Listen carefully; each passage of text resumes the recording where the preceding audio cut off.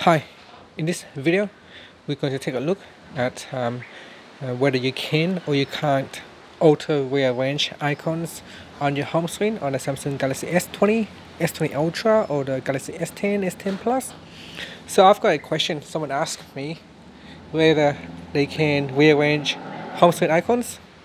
Now, unfortunately, unlike Windows, where you can easily rearrange automatically on your home screen icons, for an Android phone, it's not possible. There's no buttons or settings that you can automatically rearrange. You have to rearrange them manually and not automatically. Now, something that you can do on the home screen: tap and hold, then tap on home screen settings.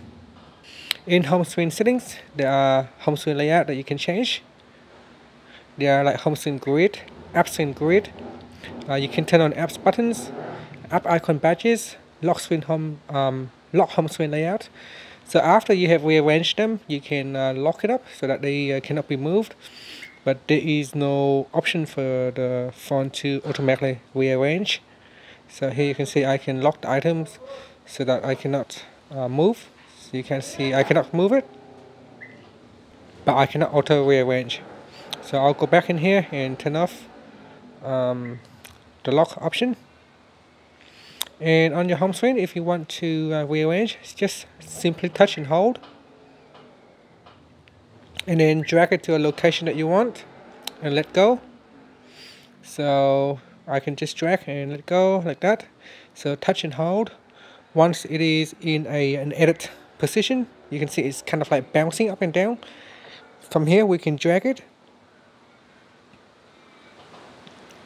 So touch and hold, and then drag it to a new location.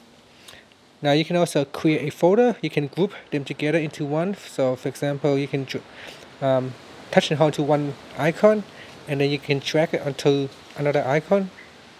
And once you place it on top of another icon, it will allow you to create a folder. So you can see here it automatically create a folder, and you can continue to drag more icons to that folder.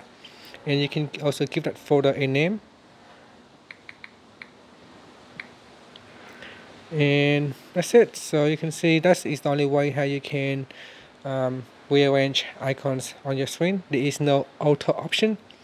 Now if you go into the app screen, in the app screen, if you tap on the option button, you can sort, you can clean up pages, but this is only for the app screen and not the home screen itself.